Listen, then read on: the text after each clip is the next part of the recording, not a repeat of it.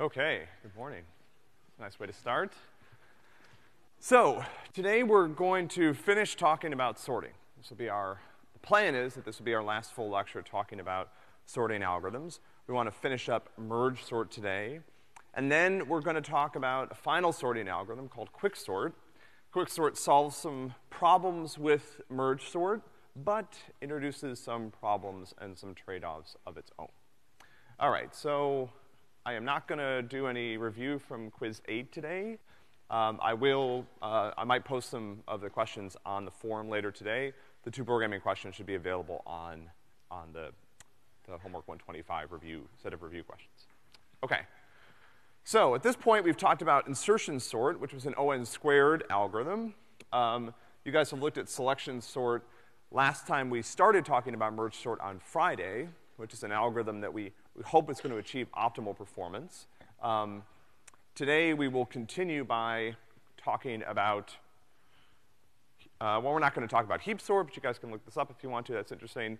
Today we'll talk about quicksort, which is another algorithm that can achieve best case sort performance, but again, comes with its own set of interesting trade-offs. And then, there are other sorting variants that I would encourage you to look into if you need to sort something and you have forgotten how to do some of these. I mean, insertion sort's pretty easy to learn, but if you're stuck on a desert island and you need to sort some stuff using a computer, bubble sort will get the job done. Its performance is pretty awful, though. And then, as we pointed out, there are even more sophisticated algorithms that are still being developed today to solve this problem, like timsort, which is not that old.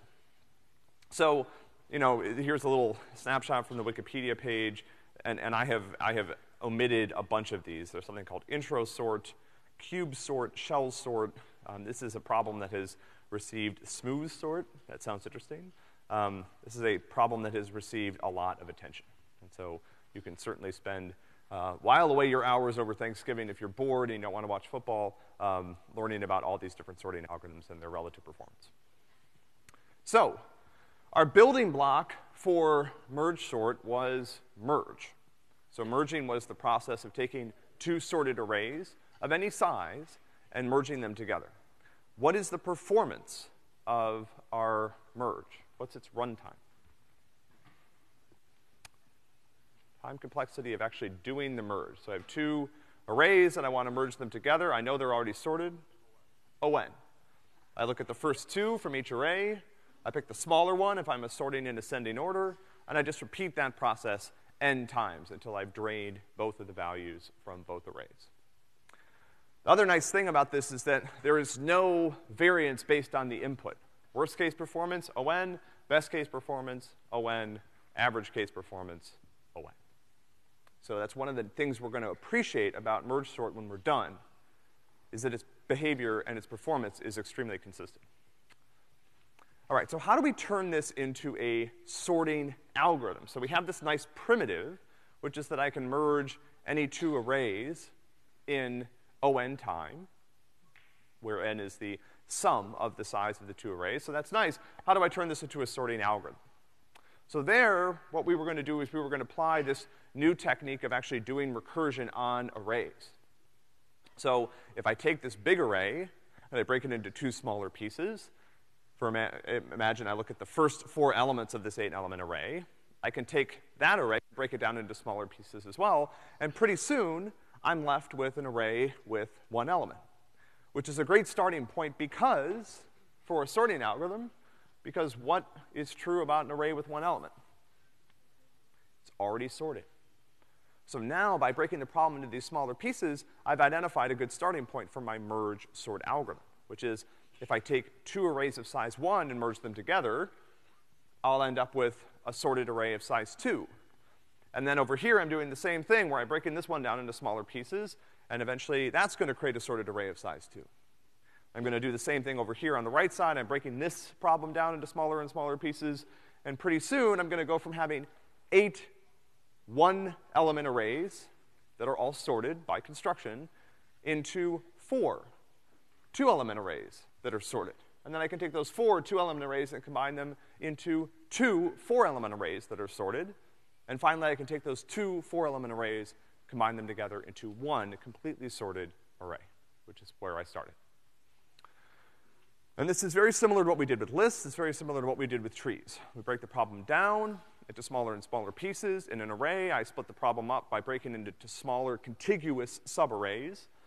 The smallest problem that I'm going to solve here is an array of size 1 because that array is sorted. How do I put things back together? I put them back together here using my merge function. So that's how I combine the results from my recursive steps. All right, so let's talk about how to do recursive merge sort, because I can actually provide a recursive implementation. We're not gonna do this in class. We're gonna let you do this on a homework problem. But I can create, I mean, this is the right way in many ways to do merge sort. I write a merge function, that's sort of my helper function, and then I recursively apply it. So what's the base case here? I've reached an array with one element. I'm done. At that point, I don't split it down any farther. I can't. And I don't have to do any work. That array is sorted. What's my recursive step? I split the array into roughly 2 equal parts.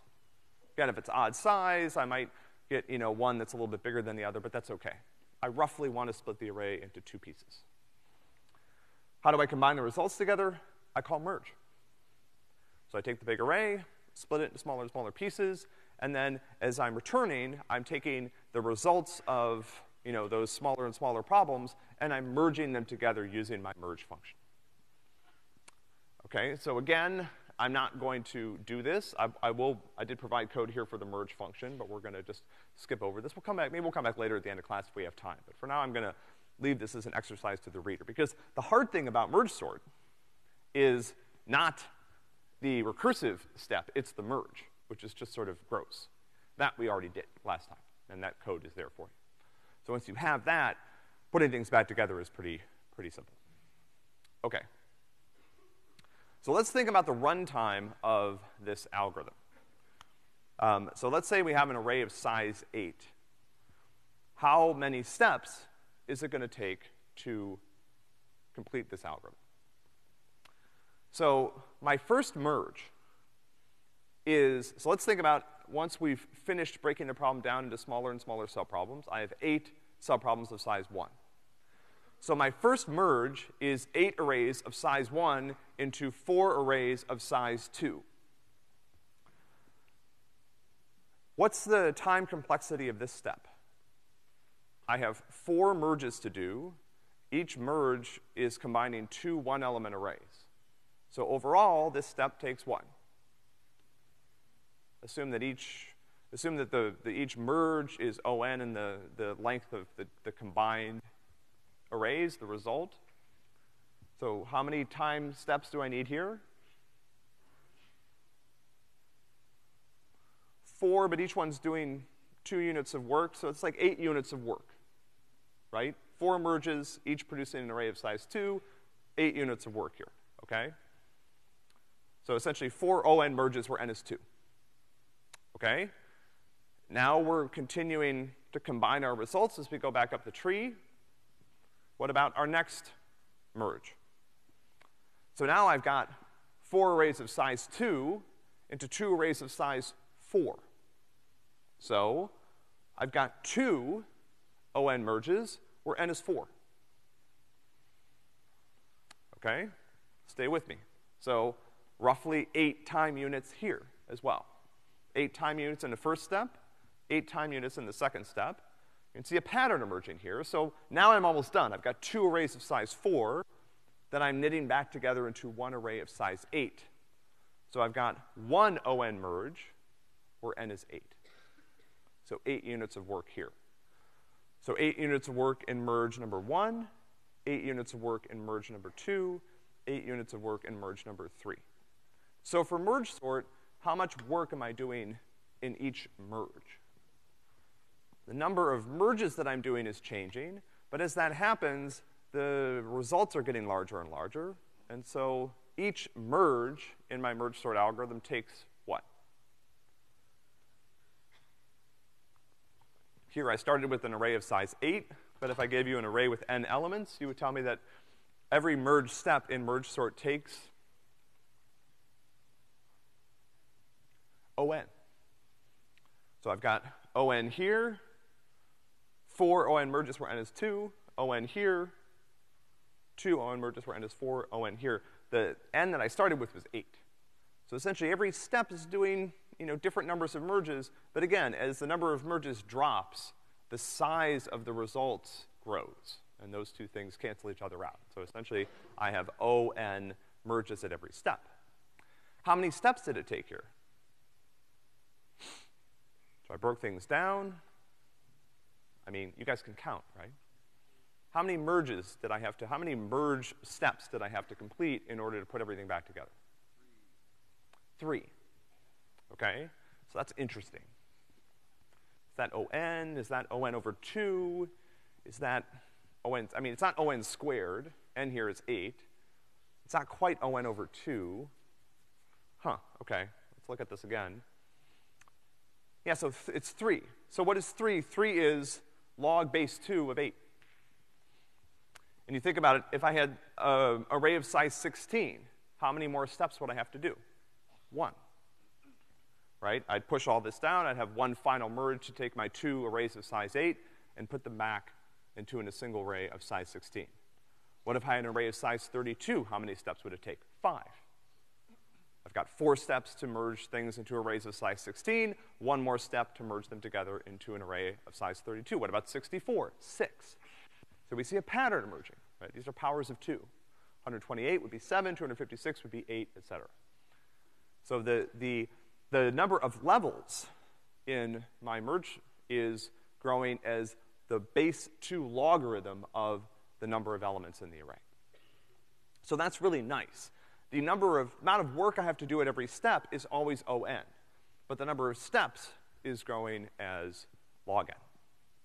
So I combine those two together, I have n amount of work, log n steps, I finish with an O(n) log n algorithm. And remember, last time this is what we wanted, because you can prove, theoretically, that sorting, a good sorting algorithm in the worst case should do no worse than O(n) log n. Questions about this? Before we go on. So, we've looked at code that does O(n). We've looked at code that does O(n) squared, and you've seen some of the characteristic features of those complexity classes. An O(n) algorithm touches every piece of data in the array. You'll notice that in every step of my merge, I'm touching every piece of data in the array. I'm touching it at different steps. There are 4 merges on the smaller arrays, and then 2, and then 1, but I'm still, every time, every one of these levels is looking at every element in the array. I've looked at O(n) squared stuff when I've seen, nested loops. For example, when I'm comparing one element of the array against every other element. Now I have an O(n) squared algorithm. Where log n comes into our algorithm analysis is typically when we're breaking the problem into smaller pieces, and those pieces are roughly about half the size, or a third or a quarter, but half is more common. So here I took a big problem, and I break it down into smaller and smaller pieces that are roughly half the size at each step. The number of levels that I end up with is log base 2n. And so in this case, I've got log base 2n levels, I've got n amount of work per level, I've got an O(n) log n algorithm. Another way to look at it here, so for example, again, here's the elements in the array, and I'm just showing how they get merged at every step. So here's my original array. Now I've got 4 sorted arrays of size 2, I've got 2 sorted arrays of size 4, and finally when I'm done, I've got 1 big sorted array. And I could keep going. Again, if I wanted to do 16, I'd push this up a level. If I wanted to do 128, I'd push it up a couple more levels. If I want to do values in between, then I'm sort of, I stop getting these nice divisions. Not every array is going to break evenly, but the analysis is still roughly the same. I'll stop here and just make sure I take any questions. This is not entirely non-subtle. Okay, maybe this makes a lot of sense. That's fantastic. Okay, so we're done with merge sort. Let's talk about how it performs. So measure, let's think about time. This is the nice thing about merge sort. There's nowhere in this algorithm where there's any dependence on the inputs. So best case, worst case, average case for merge sort are identical. Does not matter. The number of levels is entirely determined by the number of elements in the array, and the merge step that I'm performing in every level is entirely constant in terms of n, the number of elements in the array. So there is no worst case, best case array for a merge sort. It is consistency embodied, embodied. It will always perform identically. What about space? So here's where maybe as we move forward, we might think that we can make a little bit of an improvement. So so let's go back and look at our, not this one, all the way back here. Yeah, so at every level of this algorithm, essentially I need roughly O(n) space for these temporary arrays that my merge is filling. And so essentially when I'm merging, I'm taking those two arrays and I'm copying their values into a temporary array. And so at every step of the algorithm, I need essentially O(n) space. It's not all in one place, but it's divided between all the different merge steps. And so there's where I think I might be able to make an improvement. So again, merge sort, fantastic performance. It achieves the best case performance for a sorting algorithm. And I just want to be careful because you'll read about sorting algorithms that will achieve O(n) or closer to O(n) under certain conditions. But the idea is that, if you're an adversary and you pick the worst possible array and give it to it, a good sorting algorithm should never do worse than O(n) log n.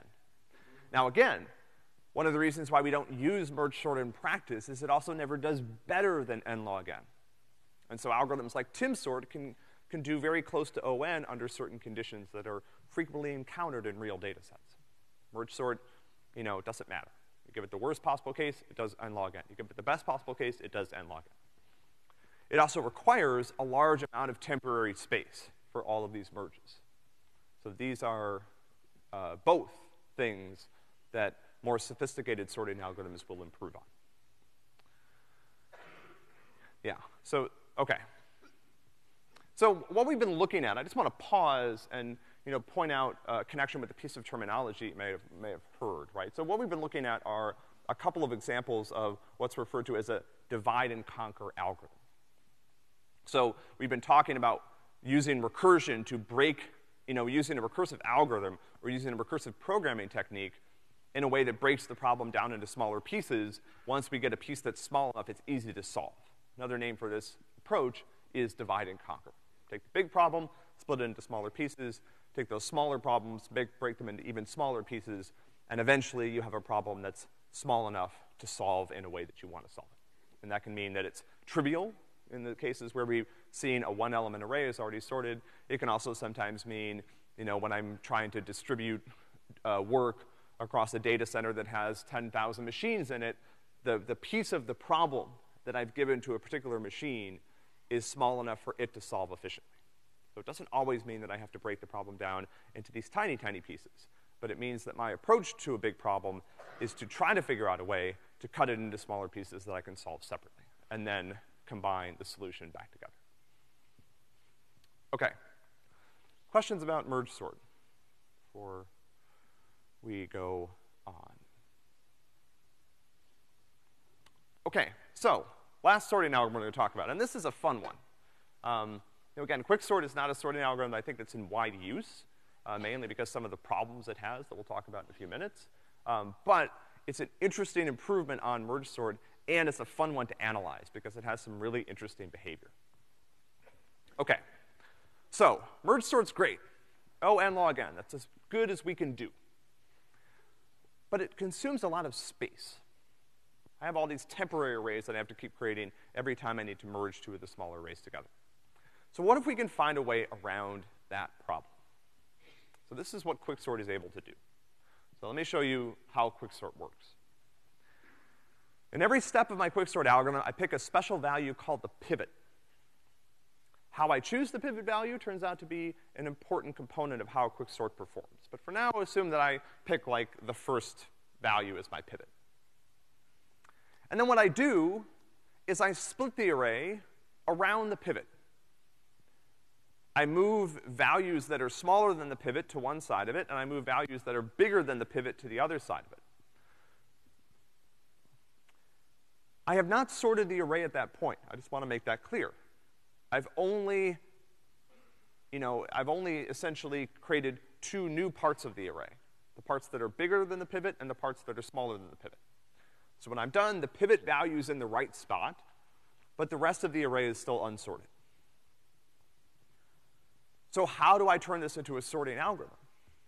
Well, what do I have now? I have two smaller unsorted arrays.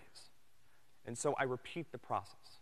I take each one of those smaller unsorted arrays, I pick a pivot value, and again, I adjust the array so that values that are smaller than the pivot are on one side, values that are bigger are on the other, and I keep doing this. And then I take each one of those smaller arrays I've created, and I keep running my pivot sort algorithm until I get to an array of size 1, which, again, is sorted by construction. All right, this is one where we really need to see a picture. So let's look at how this would work. I've got several different diagrams here, so don't freak out if this one doesn't make sense immediately. So let's say I choose 8 as my pivot value. Here's what the array looks like after I do my first pass. So I've moved all of the values that are smaller than the pivot to the left side, and all the values that are larger to the right. You'll notice a couple things here. This is important. The pivot is not in the middle. Sometimes the pivot is the biggest item. Sometimes the pivot is the smallest item. I don't know when I pick the pivot value where it's going to end up. And this is one of the things about Quicksort that can get us into trouble. But there's two things that are, a couple things that are true now. The first thing is that the pivot value is in the right spot. The second thing is that I've got two smaller problems. I have an array of values that are bigger than the pivot that are still unsorted. In this case, that array is of size 1, so I'm essentially done. But that doesn't always happen. And then I've got an array of values that are smaller than the pivot that are also unsorted. So again, I didn't sort this part of the array yet. I only moved those values to the left side of the pivot. Okay. So now I'm solving two problems in parallel. I've got the small subproblem on the right over here, and I've got the larger subproblem on the left. And I'm going to apply the same algorithms. I pick a pivot value. Here what I'm doing is I'm picking a pivot that's the first element in the array. And again, this is an important part of how Quicksort works, and we'll come back and talk about how it affects its performance in a few minutes. I pick two new pivot values, and now I rerun the algorithm. On the right side, again, I'm really finished here. I don't really have to do any more work. I've got an array of size 1. But on the left, my pivot has, again, divided the array into two parts. I've got values that are larger than 5 over here, values that are smaller than 5 on the left side. Here, I've done a little bit of a better job in picking a pivot in that I've roughly divided the array. I had 6 values when I started. Now I've got 2 subarrays, one of size 3, one of size 2. Note that every step, the pivot value, again, ends up in the right place. So once I stick a pivot in, I don't have to move it. So at this point, 8 is in the right spot, 5 is in the right spot, and 11 is in the right spot. The rest of the values in the array, I need to keep working on. And I just repeat this process. So now I'm done over here. I've got 2 smaller arrays that I need to sort on this side. I pick new pivot values. This one, at this point, is finished. This one turns out to be finished as well, but it didn't have to be. And now I'm done. So at each step, I take the array, I pick a pivot value, I divide the array into 2 parts, the values that are smaller than the pivot, values that are larger than the pivot. I put the pivot in the right spot, and I've created 2 smaller subproblems. And then I recursively apply this algorithm until I'm done. All right, so let's look at this partition step in more detail. So partition in Quicksort is sort of like merge and merge sort. It's really where all the work happens. Once you have your partition function, the rest just works. Okay, so let's look at how to partition. Let's say I'm going to pick 6 as my pivot value. And this is tricky. This is one of those times of the year where I practice, because this is a hard algorithm to get right. All right, so here's what I'm going to do. I'm going to pick my pivot value. In this case, again, I'm going to pick the first value in the array. But I could pick the last. I could pick what at random. It really doesn't matter. I also am tracking where the smallest element, or where the pivot should go, essentially. Where should the pivot go in the array? That's the thing I want to keep track of. When I see a smaller value, I'm going to move the pivot position forward, because I know that the pivot should go to the right of that value. And I'm going to move that value into the smaller section. So we'll see how this works here. So, okay, so let's start here. Is 5 smaller than 6? 5 is smaller than 6. In this case, I end up swapping 5 with itself, and so nothing really happens. Is 7 smaller than 6? No. And so here, I'm not going to increase the size of the smaller part. I'm going to keep going. Is 3 smaller than 6? It is. So what I'm going to do is I'm going to swap 3 with 7. So let's see, when I'm done, here's how this looks, and I increase the size of the part of the array that's smaller than the pivot value. I found a smaller value, I need to move it into the smaller section, so I swap it with 7, and I keep going. Now I've got 4. 4 is also smaller than the pivot value, so I'm gonna swap it with the current location and increase the pivot value. 11 is larger than the pivot value, so I keep going, I don't change anything. 8 is also larger than the pivot value. Again, I keep going, don't change anything. Get to -1. -1 is smaller than the pivot value. So now I'm gonna swap it with 7 and increase, bump the pivot counter forward. So now I'm done. I have values over here that are larger than the pivot. I have values over here that are smaller than the pivot. The last thing I need to do is put the pivot into place. If I'm going to do that is, in this case, I'm going to swap it with -1. This is a tricky algorithm. Questions about this? Let's go over this again. Walk through it one more time. All right. I pick 6 as my pivot. I keep track of where's the break point between the values that are smaller than the pivot and the values that are larger than the pivot.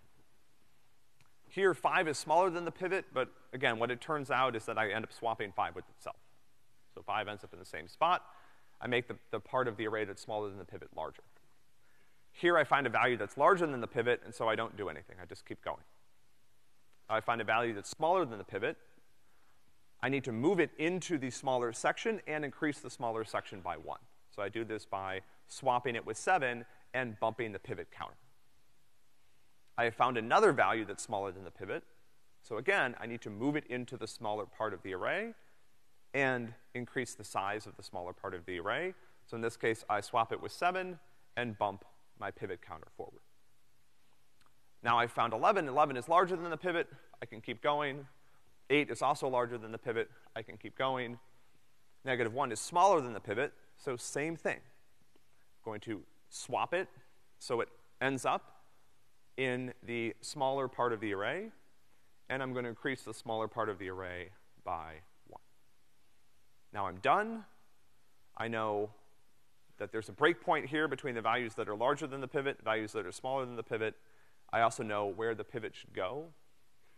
On this diagram, the pivot actually goes 1 position to the left of where the pointer is. I swap it with -1, and I'm finished. Jeremy, do you have a question? Yeah, the arrow in this is sort of one past, right, where the pivot should go. All right. Should we take a stab at this? Let's try it. Okay. So I've got my input array, and in this case, I've got both a start and an end position. And this example needs a little bit of fixing. I apologize. I pushed some changes to this right before we started. So let's do this, and then when I'm done, I'm going to print the test array. Just make sure this runs. Okay, so that's my original array. So this partition function is essentially asking me to partition a particular section of the array from start to end. In this case, we'll just have it do the entire array from position 0 to the length. So the first thing I'm gonna do is I'm gonna grab my pivot value. And here I'm gonna choose the first value in the array. there's some, again, we're gonna talk about this in a second, there's some quicksort algorithms that will not choose the first value as a pivot because there are some good reasons not to. If I don't choose the first value as a pivot, what I can do is before I start the algorithm, just whatever value I choose, swap it so it's the first value in the array, and then continue this approach, right? So it's easy to make anything the first value in the array. Okay, and then I'm also gonna keep track of my pivot position, which I'm gonna set to be start. So I'm gonna go through the rest of the array. I'm starting with the next element past the pivot.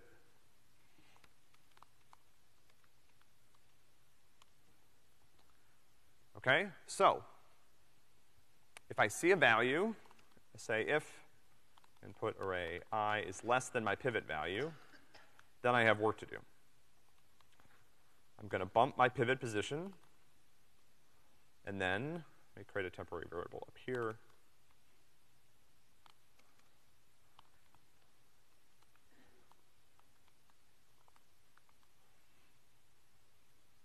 I'm gonna say input array pivot position is equal to input array. Essentially what I'm doing here is I'm swapping the values of input array pivot position and input array I. So I'm swapping that small value into the smaller part of the array, increasing the size. When I'm done, I have a little bit more work to do. I need to put the pivot in the right spot. So what I'm gonna do is I'm gonna say input array pivot position is equal to, input array. I'm gonna use my temporary variable here again. Put array pivot position. I'm gonna set the place where the pivot goes to the pivot value, and then I'm gonna set the first element, which is where the pivot was, to whatever the temporary variable is. I know this makes even more sense when you implement it. Okay, shall we see if it works? Oh, look at that. All the practice paid off.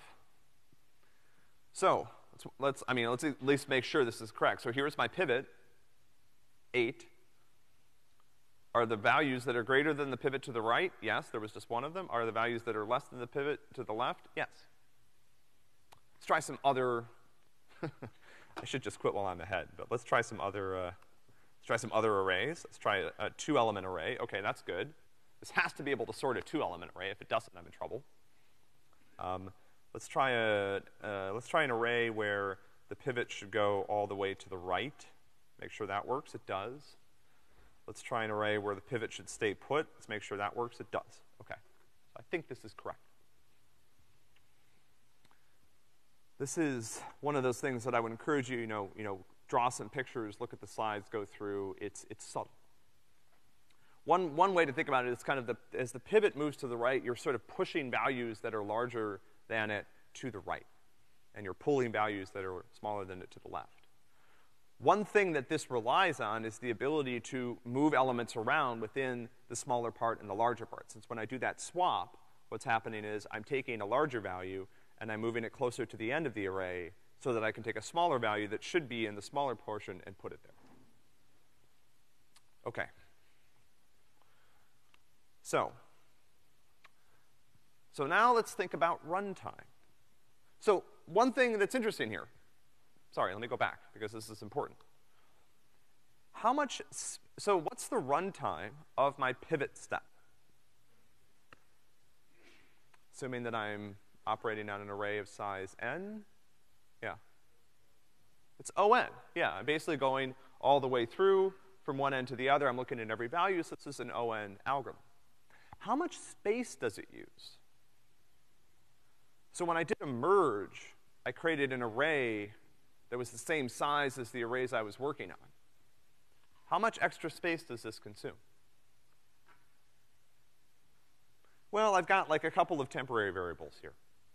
Yeah, smaller. Not very much, actually. So this is roughly a constant amount of extra space, extra memory that I have to consume to run this algorithm. It is not O(n). And that's what I wanted out of Quicksort. One of the problems with merge sort, too much space, too much memory. If I run on a huge data set, I need essentially twice the amount of memory that it takes to store that data set. Quicksort, constant amount of extra space. So that's really nice. That's a good feature of it. However, there are troubles lurking here. So now let's think about analyzing the runtime performance of Quicksort. Let's consider an array of size 8. So in the best case, we pick pivot values that divide the array evenly at every step. And so at that point, the analysis is similar to merge sort. It's not quite identical because Quicksort takes a value out of the array every time, and so the things don't work as beautifully. But anyway, let's just pretend. So essentially, imagine that in the step 1, I partition the array into 2 arrays that are roughly size 4. I know one would be 3 and one would be 4, and the pivot is in there too, but let's just ignore that for now. It doesn't really affect the analysis. Partition 2, now I've got 2 arrays of size 4, then I'm gonna split down into arrays of size 2, and then finally I've got 4 splits of size 2 down into size 1. And as soon as I've partitioned the array into pieces that are of size 1, I'm done. I have no more work to do. Now, of course, the interesting thing, it's a sort of fun comparison between merge sort and quicksort. Merge sort splits the array as it goes down and then merges it as it goes back. Quicksort does all the work on the way down. So Quicksort does the partition, and then it restarts the algorithm on each smaller piece, does the partition again. And so by the time Quicksort gets to the bottom, by the time Quicksort has divided everything together, it's done. It divided everything apart, excuse me, it's finished. So merge sort, I divide into smaller pieces so that I can put them back together. Quicksort, I do more work when I divide into smaller pieces because as soon as I get to pieces that are size 1, I'm finished. I've sorted the array. I'm sorting on the way down, not on the way up. Okay. Here's the problem, though. So, in the best case, I picked a pivot value that evenly divides the array. So this is a huge caveat about Quicksort.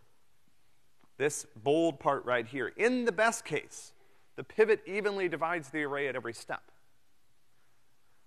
What if it doesn't? Yeah, I'm gonna run into some issues here. Okay. So let's consider an array of size 8. Let's imagine that by chance, the pivot that I choose in every step is the maximum or the minimum in the array. So my first partition, I break the array into 2 arrays. One is size 7, the other is size 1. Uh-oh. In my second partition, I divide the array of size 7 into 2 smaller arrays. One is size 1, the other is size 6. In my third partition, I divide the array of size 6 into 2 smaller arrays. One of size 1, the other of size 5. And this keeps going and going. How much smaller am I making the problem at every step? 1. You can think about it this way. Remember, the partition is always ends up in the right place. So if it's the maximum or minimum value, there's one element that's moved into the right place, and the rest of the array is still unsorted. So I'm only chipping away at the problem. Rather than taking it and ripping it into 2 big pieces so that it gets smaller and smaller as we go, I'm only chipping off little tiny bits. So in the worst case, I have n steps, and every partition is O(n). So in the worst case, I go from being O(n log n), where I had this beautiful logarithmic behavior that I got because I was dividing the problem into smaller and smaller pieces that were roughly the same size. Now, I've got n steps, each with n, and so I've got O(n) squared. So essentially, I might as well be running insertion sort at this point. So again, let's look at how this works. So I pick a pivot. Let's say the pivot is the max.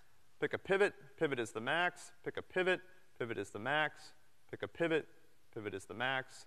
You can see how this is working. This is essentially insertion sort, right? Okay. So now, this is one of those things where it's like, oh, I have this cool thing that seems to work, and now it's got a problem, so what do I do? Well, now I'm gonna zero in on what that problem is. The problem here is created by choosing bad pivots. So how do I avoid that? Well, there are some problems with the obvious choices. This is important to note. So if I pick the first value, you might have noticed something about this array when I started, right?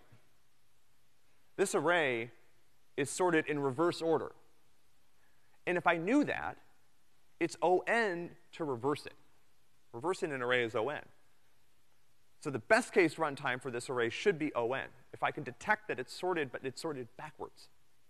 If it's sorted in descending order, what I wanted is ascending, it's O(n). If it's sorted in, ascending order, and what I wanted is descending, it's O(n). Just to flip it around. So if I had been able to detect that, I could have done O(n). Instead, because Quicksort is choosing a dumb pivot value, I'm gonna end up with O(n) squared. Remember, these are huge differences. Remember those curves? One goes up like this, the other is down there. Particularly when I start to look at large data sets. So this is bad. This is, sometimes something we refer to when we talk about algorithms as pathological behavior. And it's on a common case. It's not uncommon to have data that's sorted. Maybe one part of your program sorted it in, descending order, and now you want to flip it around. That's not an uncommon problem. So we don't want this type of terrible pathological performance for a fairly common case. All right, so first value fails if the array is sorted reverse order. Last value is even worse, because it fails if the array is already sorted. And again, that's not an uncommon case. It's not uncommon to have sorted data and to be sorting it again, because you didn't realize that another part of the program sorted it for you and you're just making sure. Or you added one value somewhere and most of the array is sorted, but you just need to do a little work to make sure that value gets into the right spot. So that doesn't work either. I can choose a random value. That works better sometimes. The other thing that some Quicksort implementations will do is they'll take 3 values. Let's say I take the first 3, and I pick the median. Or say I pick 3 at random, and then I pick the median as the pivot. So essentially, I'm sampling. What's the problem with this step of my algorithm, though? It seems like I could do a lot better. So okay, look. I mean, I understand that people thought about these problems a lot, but I'm pretty smart, right? So here's what I think we should do. I think we should choose the median value from the array. It's the perfect pivot, right?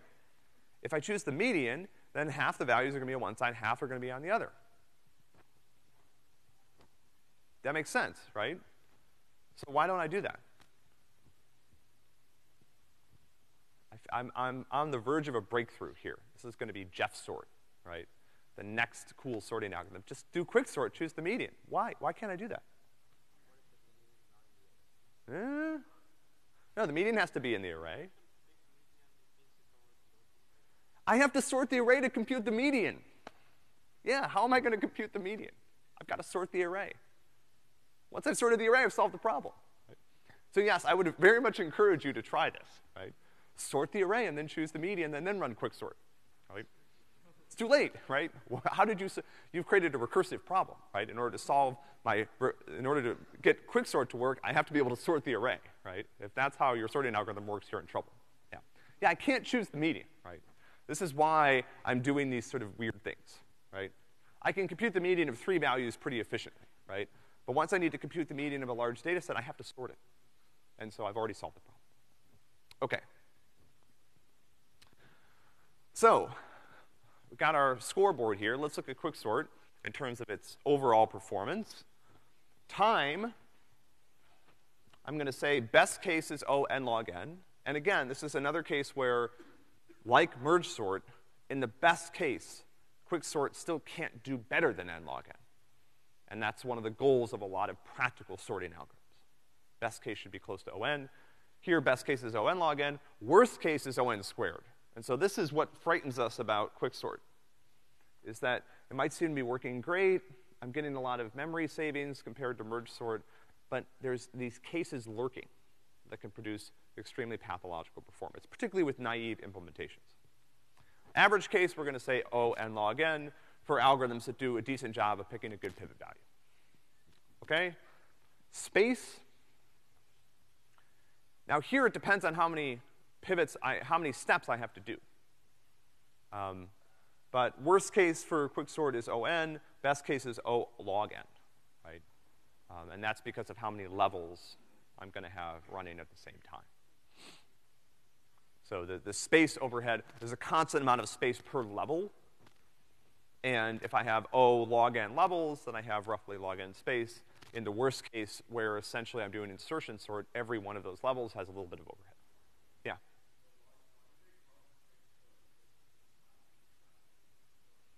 Why do they call it Quicksort if it's not faster than merge sort? I don't know. Right? It's a good name, right? I mean, if you're picking names from a branding perspective, like Quicksort, you guys should invent fast sort and rapid sort, speedy sort, super quick sort, actually quick sort. Yeah, Jeremy.